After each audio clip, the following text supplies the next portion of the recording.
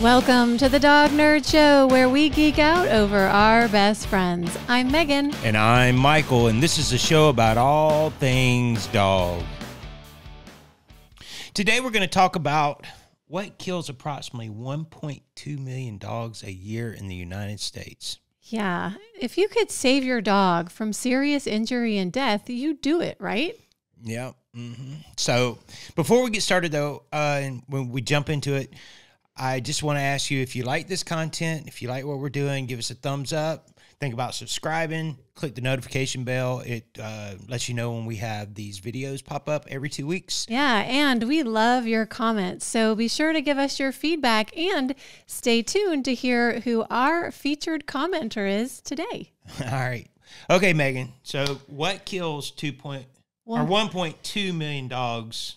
What kills 1.2 million dogs a year? Cars. Are dogs driving the car? No, it's not like Toonsis, the driving cat. That's aging me just a little bit.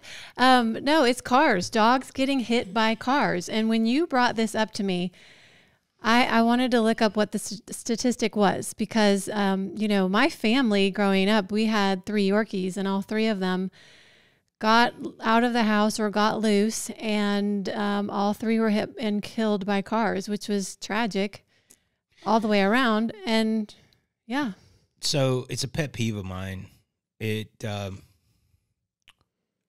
whenever I'm out driving around and I see a dog crossing the road or I see it loose, and I'm like, I cringe.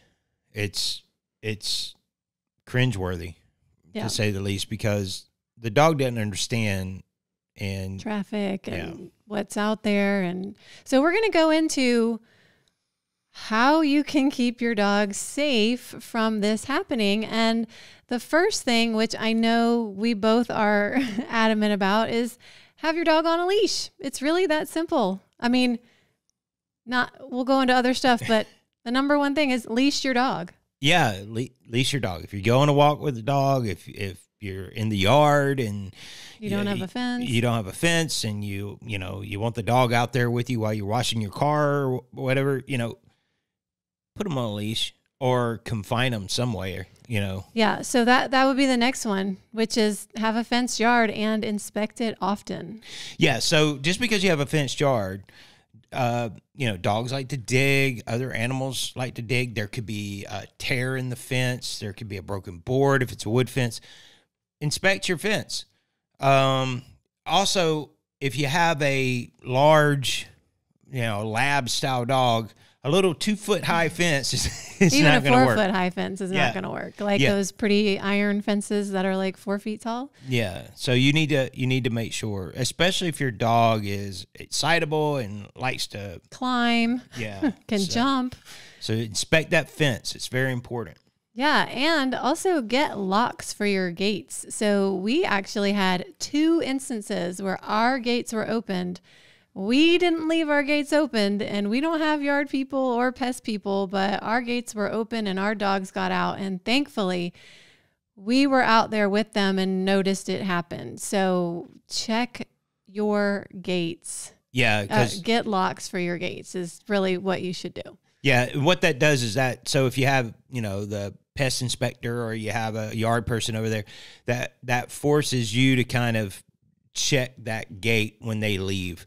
Because, they may just leave the gate open or cracked or. If it's kind of warped, it may not latch all the way. Then wind blows and your gate's open. So check your gates after people visit. And then something that we've done, so we have border terriers. For those that listen to the show often, this. Terriers have a very high prey drive. So most border terrier people will tell you never let your dog off of a leash unless, even if it's really well trained. The only dogs I know that are well trained enough to be off of a leash are probably like police and military dogs. Mm-hmm. But I know that terriers that have a strong hunting instinct cannot be trusted off leash because Nope. they will bolt at the sight of anything. So in saying that, secure your home. So we actually have baby gates so that the dogs Yep. cannot actually get to the front door. And then we never go in and out the garage area. So we're keeping our dogs safe that way. That's how 2 out of the 3 Yorkies growing up with got out, was they got out the door that goes into the garage because we just weren't quick enough. Right. So, so think about how you want to set up your home. And we actually have building plans for our dream home that includes like a vestibule. So where the front door opens up to a hallway and then there's another door that goes into the house. Cause then that makes it so easy. Yeah, because baby gates are a needed necessary thing in our house currently. I don't like them. I hate baby gates. I've fallen over them. yeah. I've traumatized Riley by falling over them. And So our dogs are small, you know, for a big dog, a baby gate, she's not going to, you know, really do much. So yeah. that'll bring us to the next one, which I'll let you cover. Yeah, so this was probably the hardest one to do, and it may or may not work for every dog, but if train your dog not to go out the front door or any door without you with them or there, that's probably a tough one to do. That's going to take the most work, but it's doable. It's doable. In fact, I was just thinking back years ago, I won a contest on Twitter where Victoria Stillwell came to the house and worked on me with training the dogs. And Michael had to work that day. And I sent him a picture of the front door wide open with Finley sitting down, looking out the front door. He didn't even have a leash on or anything. And she had helped us train to keep him to stay. Now, we would never just like test him on that because I was like, okay, we got through that. We're done. That was a fluke thing. Yeah. What didn't happen was a squirrel didn't run by or a dog. Let a squirrel, a dog, a cat, a bird fly by, and that whole picture that you sent me would be you guys chasing after him as he took off. So it some dog breeds, like we just said a while ago, is, you know, if you have a terrier, they're very prey driven and very independent thinkers. Yeah. So I would be leery of that and make sure that you have safeguards in place if you're going to try that training. Yes, absolutely. I was so nervous doing that training. I don't even want to think about it. So other issues that you could have with loose dogs, probably the big one is kids can get injured. So, you know, a big dog can knock over a small child. So that's very dangerous. Hopefully we're not looking at like biting or, you know, any aggression issues, but then there's that. If you have an aggressive dog, you should never, ever, ever have them off of a leash, and you should really take all of these things to heart.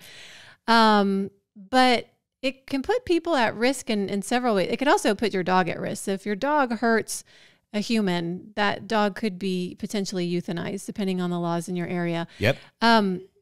You can get sued. And how many of you out there are like me that when you see a dog that's loose, you stop and try to help it? Well, that can put a person at risk because sometimes when you're trying to help catch a scared dog, you don't make the best decisions. You're not paying attention. And if you're on a busy highway or you know, around a curve or something, and somebody comes around that curve, man, you're putting yourself at risk. And, you know, going back to, you know, the kids getting injured or a person getting injured, you're putting yourself at risk there as the parent of that dog for possible legal problems. So, you know, it's in your best interest as well as the dog's to confine that dog for everybody's benefit.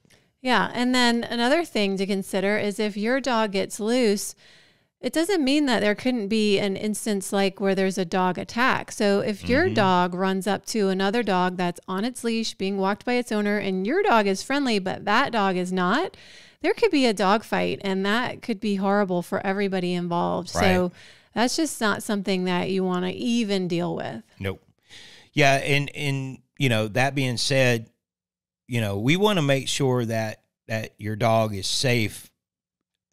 And if they're running around and say you're in a suburban area or an ex-urban area, which is a new term, just on the fringes of a metro area, I didn't know and that. there is woods or wildlife or nature, your dog's at risk of stumbling up on a coyote or a snake or the flip side of that, your dog could attack a baby deer or Which happened in our neighborhood. Yeah, and Which like neighbors witnessed and had to call the police because this particular neighbor lets their dogs loose in a wooded area, and it's illegal probably everywhere, but I know in our state to kill a baby deer. And if you're watching this show, you're probably a dog lover and you probably get it. But there's people out there that there's a phobia. They are extremely afraid of dogs. Yeah. And it's not fair for us to be like, oh, well, you shouldn't be afraid of my dog or what. They have a psychological thing that is real to them. Yeah, maybe they've been attacked before. Yeah. They could have their own PTSD, or they just grew up being afraid of dogs and never were around them. Right. So that's really stressful to people. But yeah, exactly. All right, so this is not really leash etiquette so much so as it's containment, but I know a lot of y'all love an electric fence because you think you can just map out your yard and your dog will have free range all around that yard and it will look like a picture perfect Norman Rockwell painting. Mm-hmm. Well, guess what? I actually know people personally who had electric fences, and this is somebody I knew that had a lab that was smart enough to realize once I get shocked, I'm in the clear. Yeah. Then I can go visit my buddy down the street. So that friend was always getting a call from the neighbor saying, hey, your dog is here again. And that's just not cool. Another thing about an electric fence is it doesn't stop, coyotes from getting into your yard. Correct. Or, what have you. Here's the thing too about fences is that maybe I'm a neurotic dog mom, which definitely we know I am. But if you're not out with your dog, you don't know what your dog's getting into or getting up to or what's around. So we've talked about toxic mushrooms. We've talked about like snake bites and stuff like that. Mm-hmm. There are things that can hurt your animal, even if your animal is just out there, having a good time sunbathing. So I am not a fan of an electric fence. Yeah, so electric fence is a personal choice of yours. I'm not saying do or don't get one. It's I guess versus nothing, it's better. But do your research on those. There's a lot of legitimate companies out there that can help you with those, but as a dog nerd person, I'm not a big fan of them either. I think that there's a false sense of security with them. Yeah. And depending on your dog, for sure. Yeah. And who wants to shock their dog? Not me. Okay, We'll move on. How do you feel about flexi leashes? Hate them.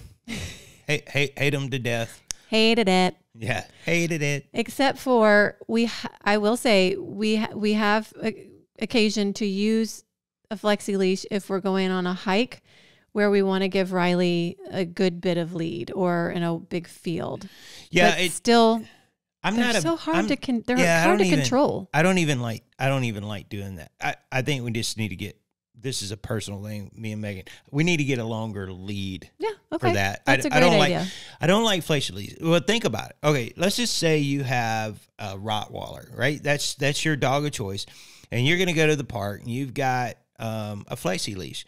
You are putting a 180-pound dog on a little thin string that is being controlled by the distance by a plastic gear inside a plastic handle. Good luck with that. Oh, and if that fails and you go to grab that lead, well, you're going to have some third-degree burns and cut your fingers off. So yeah. I'm not a big fan of them. I don't think they're great. But one of the things that they do is they allow people who have incredible dogs, and they don't mean anything by it, but they allow that to let their dog get the lead like Megan was talking about. But then here comes somebody else, the other side. And that somebody else is me and Riley. and Riley is, because she's been attacked, she's kind of she's leery. She doesn't want anyone getting her in her grill. And oh, well, my dog's friendly. Let him come up.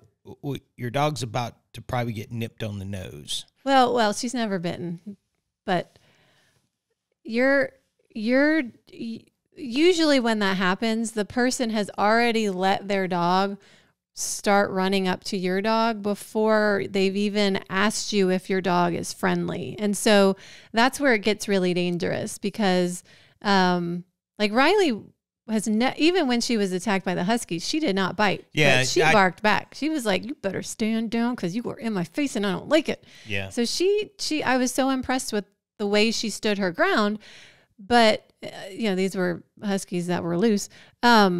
But with the flexi leash, people do tend to be like, oh, my dog is friendly. And you're like, my dog is stressed out. Please reel it in. And it is harder to reel it in. It's harder to control. I think you're right. We should get a really, really long lead for those walks. Okay. Put that on our list today. Yeah, it should. Yeah. It's just. Oh, and that was our final thing, which was don't let your dog run up on another dog. Etiquette. It's so rude, you guys. I mean, you need etiquette when you're doing this. I'm telling you, I know you're out. It's fun. It's a beautiful. Your dog is the happiest. Sunny Sunday afternoon, and you're like, butterflies are flying, the birds are chirping. Look, there's another dog. How cute will it be to have our dogs meet each other, and then I can do the look. So the look from the person that has the happy, friendly dog is like. Once it gets close to your dog and that dog starts freaking out, it's like, what is wrong with your dog? Wow. Why is your dog so crazy? And it's like, it's not my dog. It's your etiquette. You need to have leash etiquette and be like, hey, can my dog meet your dog? Yeah. Is your dog friendly? There you go. Yeah. That's all you just need to ask that. Yeah. Because you want your dog to socialize. And if you have a happy-go-lucky dog, that's awesome. But you don't know what the background is for that other dog that you're encountering. And let me just tell you this. If the person that is approaching with the dog is kind of looking and walking slowly and starts walking to the other side of the street, that's not a friendly dog. Yeah. That's a dog that's got some issues. So just leave them be. Not everyone, it's like when we meet new people, I'm a hugger, but I mean, I wouldn't hug a stranger, but if someone came up to you when they met you and they were all in your face, like, hey, how are you? No.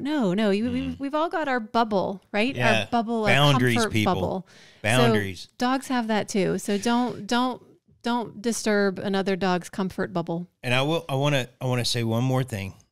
But if you are a parent that has a child, please teach your child not to run up on dogs. Yes. Whether they're on a leash or off a leash, don't do that. Yeah, etiquette for everyone involved, right? All the way around. So I think that pretty much covers our leash etiquette, loose dog etiquette. I love y'all's comments. Thank you so much. We've gotten some really good comments on the Irish Wolfhound video. Yep. Lots of IW fans out there. Look at me using the lingo. So today, this week's commenter of the week is Erica C. She has commented on several of our videos. This one was on how to prepare for losing your pet.